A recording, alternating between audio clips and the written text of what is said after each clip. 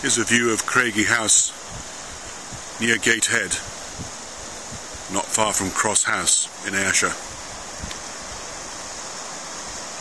This is the River Irvine,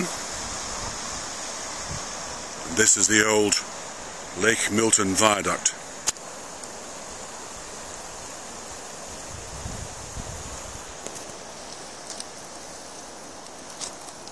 This bridge carried the Kilmarnock and Troon Railway in 1811 between the two towns of Kilmarnock and Troon, carrying coal and passengers. Downstream is the present-day railway viaduct, and where the tree is in the river is the remains of the old wooden bridge that was built to replace the stone bridge.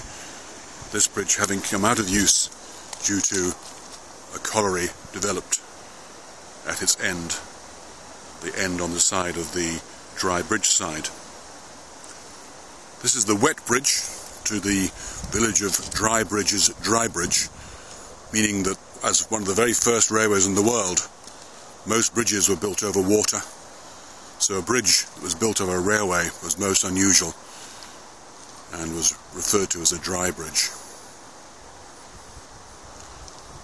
One of the local stories linked to this bridge is that back in Victorian times,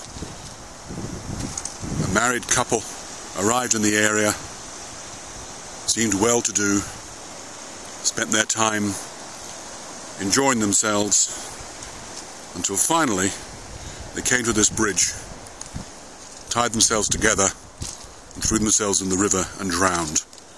They were then buried in Kilmore Cemetery. It's supposed that they were a couple whose business had become bankrupt. Because of the shame of it, they spent their last few days enjoying themselves before making the ultimate sacrifice.